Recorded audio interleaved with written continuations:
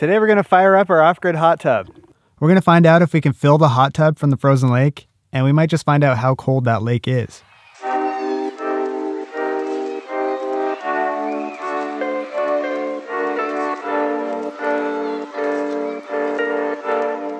Last video we took delivery of the Goodland Wood Burning hot tub and set it up. Today we're snowshoeing to it to try it for the first time. Let's see how this roof is doing. It's holding up.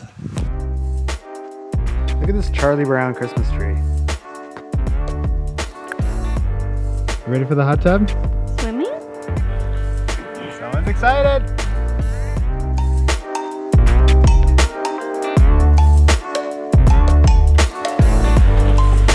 We have no running water or electricity here, so our challenge is to get water from the frozen lake into the hot tub before we can fire it up.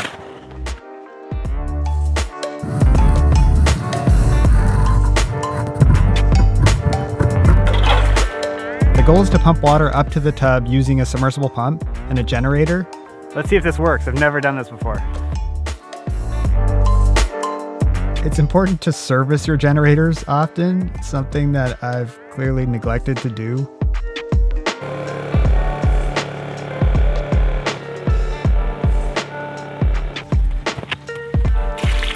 And we've got running water.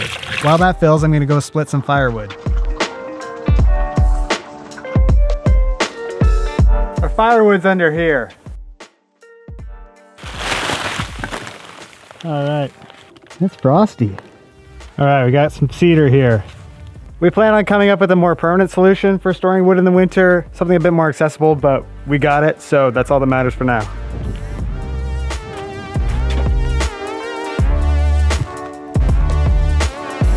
The instructions suggest putting a layer of sand in the bottom of the firebox to prolong its life. It's not necessary, but we expect this tub to last forever, so we took that step. This is probably one of the easiest fires I've ever lit. I think just the way the stove box sucks in air from the top and then it shoots it out the chimney. I just used the shipping material and the kindling that it came with and a couple sticks of cedar, and it just fired right up. I'm really enjoying this heating process, like the crackling fire, the stirring of the water, the anticipation. The water started out at almost freezing temperatures, but it didn't take very long for it to start climbing. I'd say it took just over 2 hours, so it took a little longer than, say, the summer or fall to heat this up. But it's a beautiful day, and it's a perfect opportunity to spend some family time.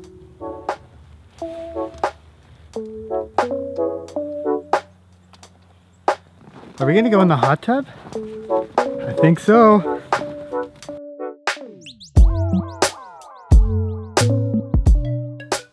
I know we're gonna love this hot tub, but I'm excited to see what our little guy thinks. 98.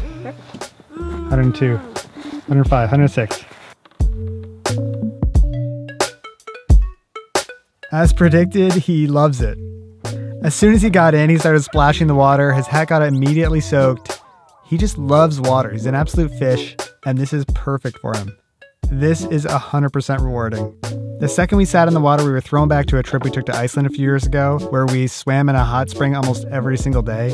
This definitely has like a natural vibe. There's no smell of chemicals. You just smell cedar and you hear the crackling of the fire. It's a lot more like a Scandinavian spa, I would say, than like the plastic tub experience, and we love it. We had our family out the following weekend to try it out.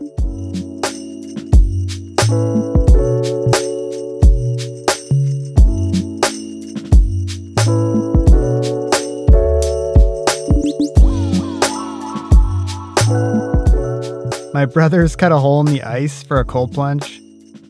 They went with a cold then hot. I prefer going hot then cold, but to each their own, I guess.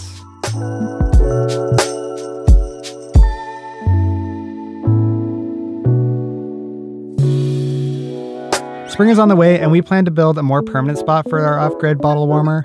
But for now, this will do.